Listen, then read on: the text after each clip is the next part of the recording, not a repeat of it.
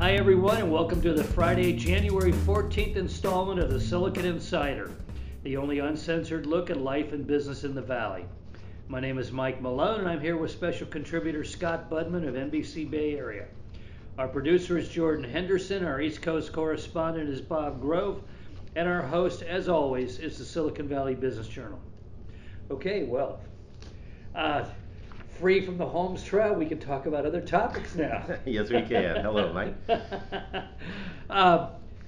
You sent me something last night that, I agree. I think it's a very, very interesting story, which is Glassdoor came out with its annual best places to work list. And it's 100 companies, I believe. Right. Yeah. As usual, though it kind of surprises me more and more, tech still dominated best places to work.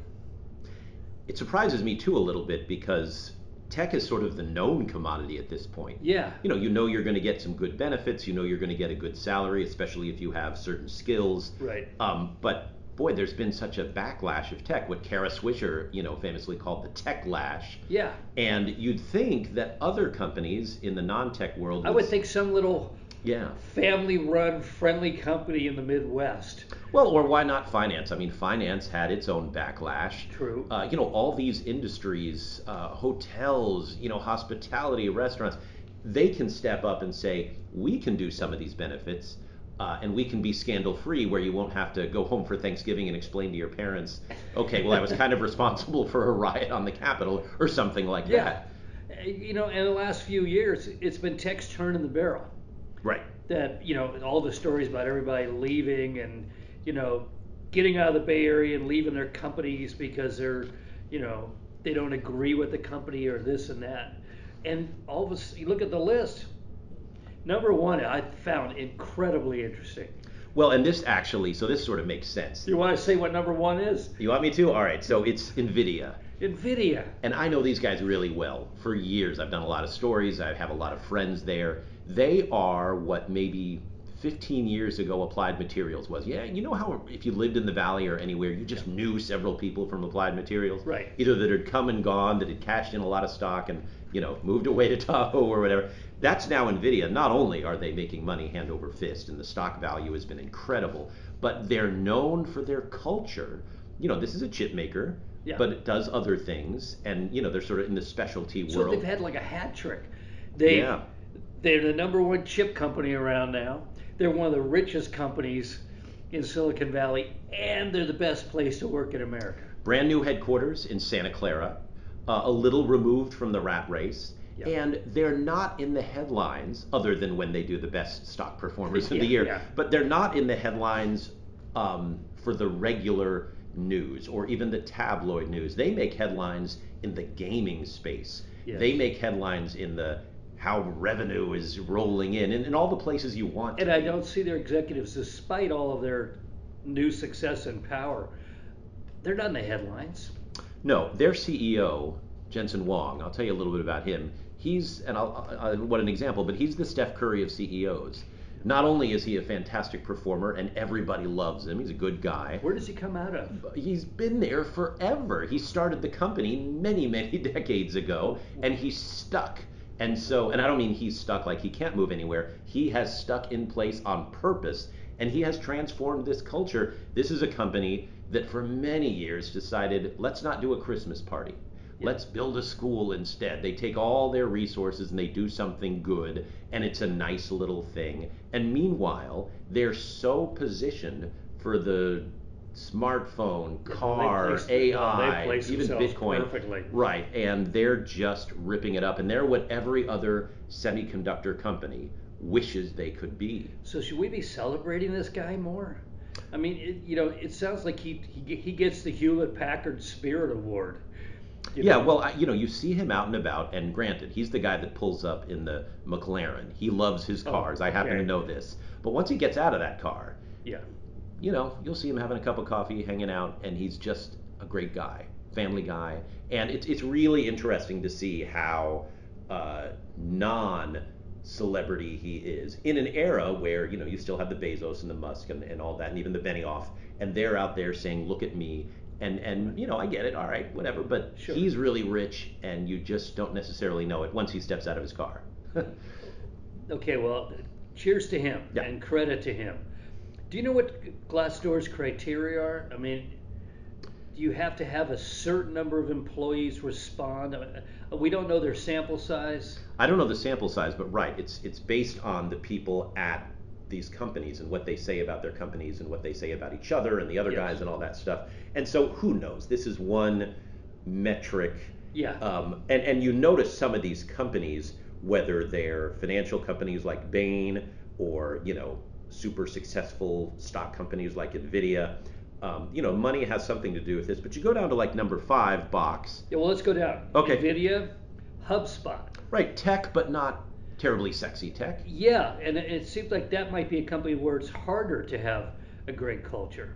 But maybe not. I mean, maybe the culture is what you do inside the office, Yes. which is why you don't see Amazon in the top 10 or anymore. You know, Facebook used to be number 1 for years, and I get it. Beautiful campus, lots of amenities, you're making lots of money. Theirs was a precipitous fall this Right. year.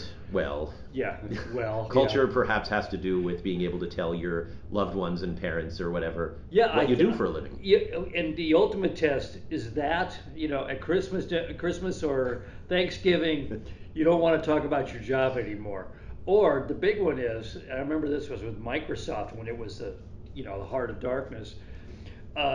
You didn't want to talk to anybody about where you work. You kind of sotto voce said, "Oh, I kind of work at, you know, Microsoft." Right, and you know, I noticed some of these things that I mean, if you want to jump ahead, like one of the companies that's brand new. So Nvidia, HubSpot, Oh, okay, Bain yeah. and Company, EXP Realty. I know nothing about them. Do you? No. Okay. Box, number 5. Silicon Valley tech company, software, cloud, not, you know, terribly successful. They're public. They do all right. Yeah. But I happen to have covered this company from the very beginning. Again, a CEO who's stuck with it, a nice guy. They have a fun headquarters. Yeah. And I think people just like being there. And you can tell people, hey, cloud storage, it's fun. It keeps your stuff safe. There's no scandal. So in other words, it's kind of number 1 if you included the fact that it's not that successful. I mean, Well, it seems to me that if you're working for a successful company and they're throwing stock options at you, and you're looking at the, you know, the sale price of a share, and you're getting rich, you know, that covers a lot of other, you know, perhaps weaknesses in corporate culture. Right. I mean, we'll get to a couple where I have questions like, what does this cover? Because Yeah. some of these are companies you'd think you'd be running away from. Can companies game this? I have no idea. I mean, I don't know. The word come out from the evil CEO, you're going to say we're the best company to work for. I don't think Or so. we'll fire your ass. I mean, they can't trace that, and that would be the kind of thing that wouldn't be a good culture to work. Oh, absolutely not. Okay, number 6, Boston Consulting Group. Number 7, and they're the, besides Nvidia, they're the biggest on the list from the Valley, Google. Well, Google is still what Facebook had as far as all the amenities and all the big things. Yes. And okay, Google has had some backlash, but apparently not enough to where maybe that test that you just talked about, you can still say, I work at Google, and people will say, hey, cool. Hey, cool, yeah. I would have thought that given all the internal political disagreements, that those employees would be not happy. Maybe, or maybe they think they're at least being listened to. One Yeah, thing that has that's impressed true. me about Google is that people speak out. Yeah, they let you protest out front. To an extent, yeah. If that becomes more of an issue and more people are let go who protest, Yeah. that could get ugly for them. They're number 7. Number 8, Veterans United Home Loans. Know nothing about them. Number 9, which I always mispronounce, Lululemon. I think you got that right. Good. Interesting. They're not really here. No, they're not. But the Bay Area loves its Lululemon stretch pants and stuff Oh like yeah, that. oh Yoga's yeah, big. absolutely. Number 10, another big company, Salesforce. Yeah, you know, Salesforce is another big successful company. They I know built a several beautiful people- headquarters. I know several people that work for them who were kind of freelancers before, and they're real happy. You know, you look at some of the companies that are in the software space, and Adobe is coming up, and you know, I'd even throw Google in there. They're big companies, they're well run, you know, the CEO is respected, And with Salesforce, again, the headlines you make are of a more positive nature than, say, the Facebook headlines. It just works out that way. And you show up to work in this gigantic tower, and you know the boss is doing good for the city. Right. And I think you have a feeling that your company is going to be around for a while. And that means something in an economy that, Job security. Yeah, sure. No, the next one I would have thought would be higher. As you said, hospitality, Royal Caribbean Group. See, I'm going to disagree. I think it would be lower. Don't they do cruises? Yeah. I mean, who wants to work for a cruise line right now? Well, that's true, but so they didn't fire everybody. I guess not, but a cruise? maybe its culture is really good, despite the fact that all the headlines cruise companies make and have made in the past couple of years have been scary COVID headlines. Right. Okay. Number 12, NASA Jet Propulsion Lab. Okay, you're working at JPL and you're at Caltech. It seems like that was kind of doesn't seem like a big enough operation to be listed here. I'm impressed. That would be the number one job for me on any of these. Of course, we'd all like. If I was smart enough. Yeah. So that's a culture of smart people, and apparently you just get to sit in that control room and cheer whenever something lands on Mars. I mean, it seems like a really good life. You're in Pasadena too. Right. Okay, 5'9". What Tech. is 5'9"? Who knows? Yeah. Twilio. Tech again. This is another one that seems awful small, sampling. Johns Hopkins University Applied Research Lab.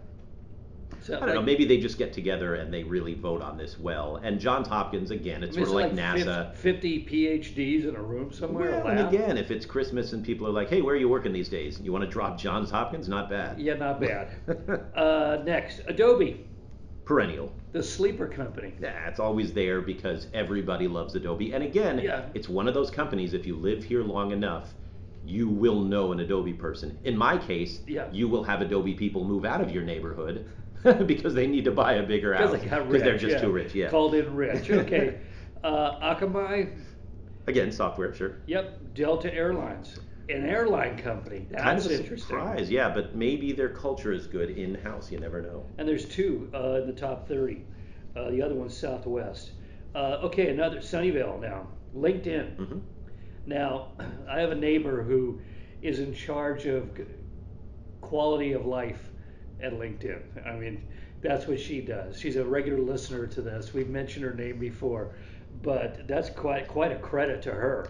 I think it is, because when a company like LinkedIn that was known for being cool gets bought by a gargantuan conglomerate like Microsoft, what often suffers? The culture. Sure. Maybe you make more money, your job is more secure, whatever, but you're working now for Microsoft. Here's your new set of rules. Right, so the fact that LinkedIn stays in the top 20, I think, is a credit to LinkedIn specifically saying, let's look internally and make sure we keep people feeling like they work for LinkedIn. I resisted being on LinkedIn for years because it was just PR people just inundate me. But, that's a healthy site. I mean, I go in there and I go, wow, this thing's actually really has a lot of vitality to it, a lot of activity. It still seems to be, when we do job search stories, the thing that pops up first. Yeah. That people like to be on, Rivian. I mean, brand new, it's a sexy thing, it's the electric, good for them. Now, here's a company that kind of fallen off the radar. I mean, it used to be considered this wonderful place to work, and I remember being up there and the dogs were running around, the kids and all that. Santa Rosa, Autodesk. right? Yeah. I mean, once they started losing, Carol Bartz. Select Carol Bartz. I mean, Carol Bartz is one of the great figures of the Valley history, one of the great characters. And once she left, nobody seemed to cover Autodesk anymore. But I guess that personality, that Marin personality and culture stayed. Yeah, they're a little removed from the Valley, and they had the celebrity CEO and the wonderful Carol Bartz, and yet, again, software is not going anywhere. They're pretty secure, and they do a good job. For years, I'd ask people, of all the CEOs in the Valley, who would you like to have a drink with? For fun, not for business. Carol Bartz. A great interview. Who had no problem swearing. And this is Autodesk to Yahoo. Salty as a sailor. Absolutely. You had to beep out some words, and that was always fun. Number 22, MathWorks. Number 23, ServiceNow. Tech. 24, Mountain America Credit Union. Yeah. Okay, who knows? Now, here's what I would expect it to be higher. Number 25, Milwaukee Tool. You expected them to be higher. You know, an old-fashioned, you know, mid-country, you know, Rust Belt, you know, solid company, produces really good products. 25. Okay, number 26, the Church of Jesus Christ of Latter-day Saints. Big tech play. I'm kidding. Yeah. But good for them again. Well, a big tech play in terms of their membership has a sizable, you know, representation in tech, but well, and this is people who work there. work in So Salt they Lake do City. a good job in the culture, and that's again what tells you, much like a company that got bought by Microsoft, it's a church. It has a larger purpose. Yeah. And yes. yet, if you work there, the culture is good. Only church on the list that I saw. True. Number 27, DocuSign. Tech again. There's one of those little things in our world that we take for granted. Right. Microsoft made it back. I mean, the resurrection of Microsoft has been a miracle. They'll teach that in business schools. And it's beat out so a lot of big companies that once beat it. Number 29, Intuitive Surgical. Number 30, Southwest Airlines.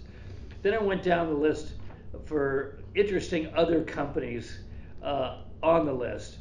Number 32, Trader Joe's. Number 39, In-N-Out Burger.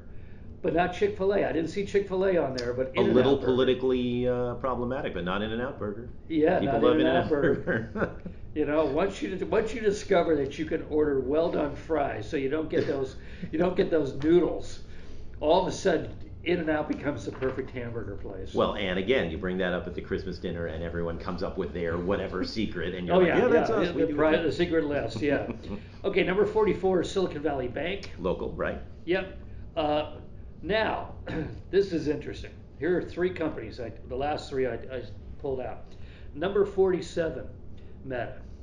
Facebook, Meta, right? Facebook big drop. Facebook is, but that's got to be the embarrassment factor, because I'm not struck that Facebook has become a worse place to work internally, but it's not something you want to talk about being a part of anymore. But, and I just read this book by Shira Frankel, internally there is some derision and concern and tension because of what you just said. And that bubbles up to, why are we doing this? Why are we not doing this? Why are we not protecting users from this? Why are we still willingly allowing these people on the site? Yeah. And that's the that's the chilly Thanksgiving dinner where you say, oh, I work for Facebook, and they say, why are you wrecking my teenage daughter's life?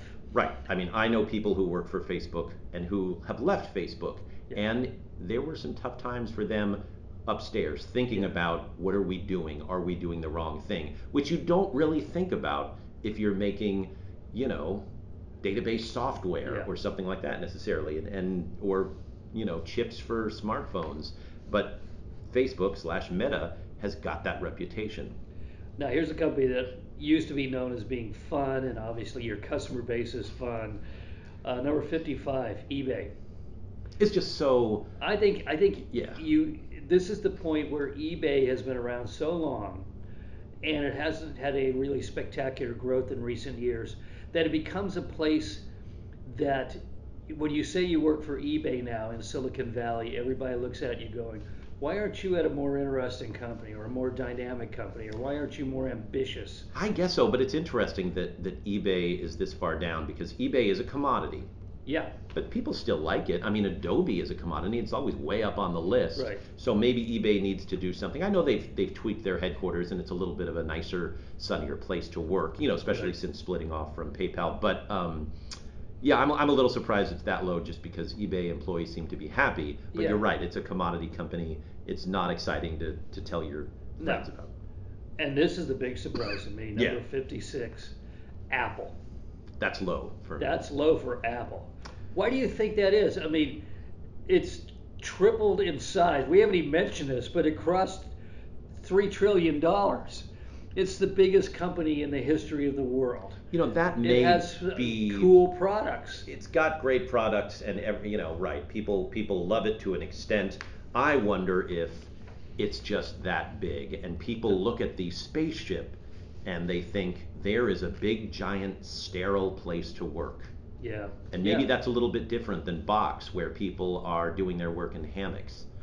I just wonder if when you get that big, maybe you just can't help but get that corporate. And that's why we go back to LinkedIn, bought by the giant corporation of Microsoft, but they still managed to keep their feeling, and so they're high up on the list. Yeah, but drive by LinkedIn. It's got big buildings, but they have multiple ones. You go by Apple, this.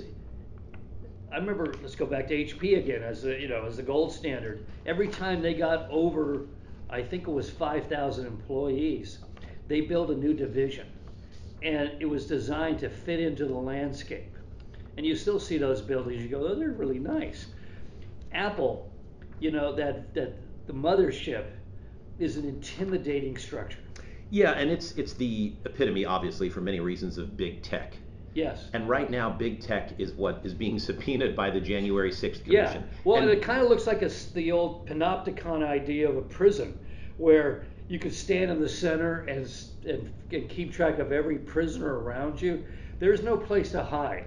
If Dave Eggers is writing a book loosely based on your company, yeah, maybe you're going to be down a little bit on the Glassdoor list. That's true. Okay, well, that's it. But a good list. Interesting. Yeah. Eye-opening. I'm glad you brought that up. Okay, the Holmes sense. I hate to, I know you visibly shiver when I talk about the Holmes trial, but I still have Rotary Club dates to talk about Holmes, and I've got podcasts that want to talk about Holmes. It's still a talker. The sentencing date.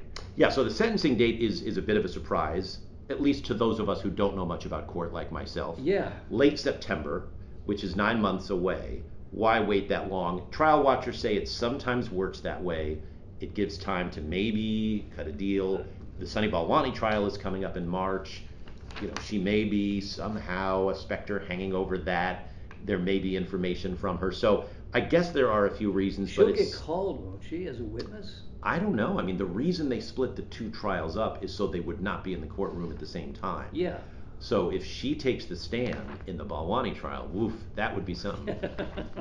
Oh, you're back at the courthouse. Yeah, back at the courthouse. Okay, yeah, just late September just surprised me. It does seem late, or it does seem like a big gap of time. Yeah. I mean, it's even like a few weeks past the 1 year anniversary of when we started. In our go-go culture here in the Valley, the idea of letting something cool and time for negotiation and all that is like anathema to us. Right. We wanted the results the next day. We wanted her brought back in and the judge to say, 8,000 hours of community service or 3 years in jail or something. Well, this was when the tech world met the legal world. And those of us who used to cover the tech world were like, wait, what do you mean we don't have anything to do for the next 5 days or the next 9 months? Yeah. It's a surprise.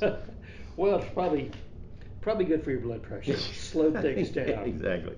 Okay, here's a headline from 1990s, but written backwards. Apple lost another top chip engineer, this time to Microsoft. You remember when Apple was making fun of Microsoft? And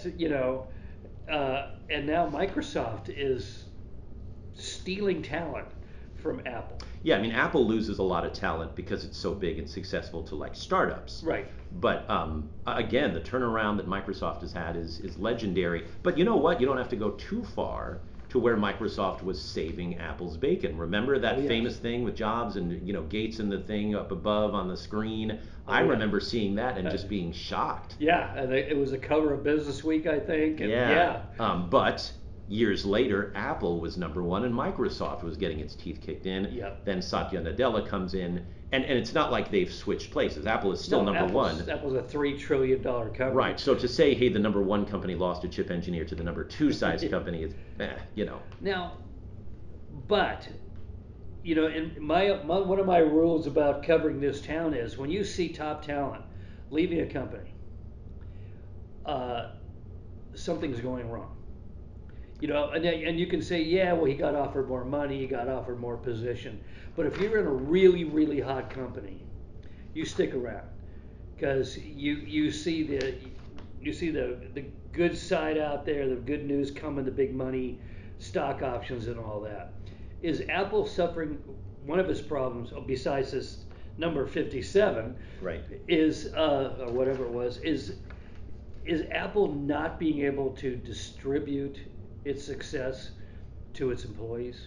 I don't know about that. Companies get to the size they can't give away stock options anymore, But sometimes they create pseudo options. Well, they're sort of at this point they're RSUs because the stock is so high Yeah. and so established. But I think this is a problem where it's just a really big company Yeah. that's had a ton of success, and so people get either itchy feet or they just say it's too gigantic. I want something smaller. Now, leaving for Microsoft I was is going to say not bad. Microsoft isn't tiny. No. And Seattle is not as attractive a place to go to. I know. Well, but you don't have to go to Seattle to work for Microsoft. There's a giant Well, Microsoft in Mountain View. In Mountain View, yeah, absolutely. But a lot of at his level probably would go to Seattle. Perhaps so. I know a woman here. She was working for a big six accounting firm, and went up there and lived in downtown Seattle with two young daughters for about a month and a half, and got out of there. I mean, Seattle's not the place it was.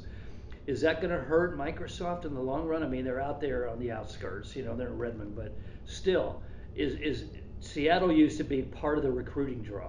Look, Microsoft is still top 30 in the Glassdoor Well, index, that's so they're true. doing something right. But That's again, true. Microsoft's problem, I think, is similar to Apple's problem. It's just so big, Yeah. you're not going to change the world in big chunks. You're going to do it in little incremental chunks. And for some, that's fine. Others say, no, I need to do the next big thing. And Right. when you can't pivot that much because you're on this gargantuan aircraft carrier, Yeah. you go to the Boxes of the world or the HubSpots or whatever. But Well, I'm going to that's be the watching, because there are certain things like that, and no matter what they say, it's like, oh, I'm retiring to spend more time with my family. Perhaps that's true, but there's another reason in there. And if you see enough of this happening at Apple, right. My rule is you short the stock, even though I can't buy stock. You short the stock. I just think that's what happens when you get to the $3 trillion level. People are just not quite as excited anymore because you've reached the pinnacle. Well, remember we talked about this at the last round of product introductions. Apple has not produced a major new product since Steve Jobs.